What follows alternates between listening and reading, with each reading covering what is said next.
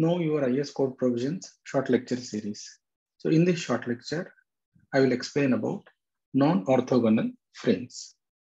So what does it mean by non-orthogonal frames? For good earthquake behavior, frames have to be aligned along the two principal plan directions, that is X direction and Y direction.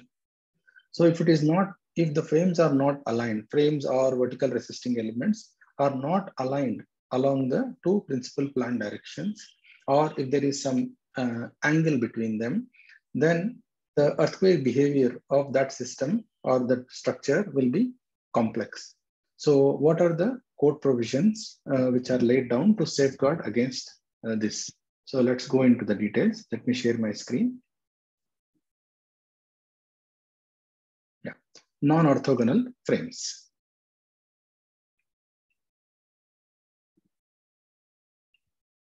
So buildings undergo complex earthquake behavior and hence damage when they do not have lateral force resisting systems oriented along two principal plan directions that are orthogonal to each other. So that means what? So in plan, principal plan direction, X direction and Y direction. If the frames are aligned along X direction and also aligned along Y direction, then building's earthquake performance will be better compared to if the frames are not aligned in these two principal plan directions. So that means, let's look at this one, the figure.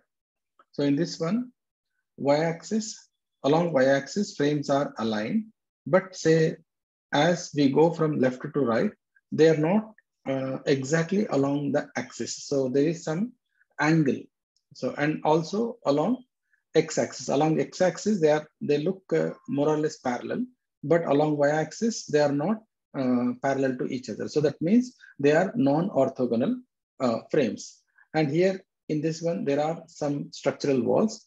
So along x direction, two structural walls are there. They are parallel to each other, but along y direction, they are not parallel to each other. So how the building will behave when such kind of structural system is there? So behavior will be definitely complex. So how to safeguard against that? So what code says is, a building is said to have non-parallel systems when the vertically oriented structural systems resisting lateral forces are not oriented along two principal orthogonal axis in plan. So if that is the case, in that case, building has to be analyzed with all the load combinations mentioned in 6.3.2.2 or 6.3.4.1, depending on the case. So what code says is, in any direction, suppose say in X direction when we are considering full earthquake load plus full earthquake load of that direction plus 30% of the low earthquake load coming from the another direction. So that means what? EQX. So EQX has to be replaced by EQX plus 30% of EQY. And also EQY has to be replaced with EQY plus 30% of EQX.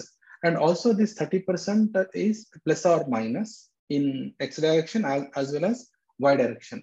So in the load combinations, when we take say dead load plus live load, so with usual load factor, that is 1.5 times dead load plus 1.5 times live load. Now, when it comes to cases where earthquake load is also part of the load combination, that is 1.2 times dead load plus 1.2 times live load plus 1.2 times earthquake load. So this earthquake load we consider in X direction as well as Y direction. So if frames are aligned along orthogonal direction, then we can directly use earthquake load in X direction plus minus and plus or minus earthquake load in X direction and plus or minus earthquake load in Y direction.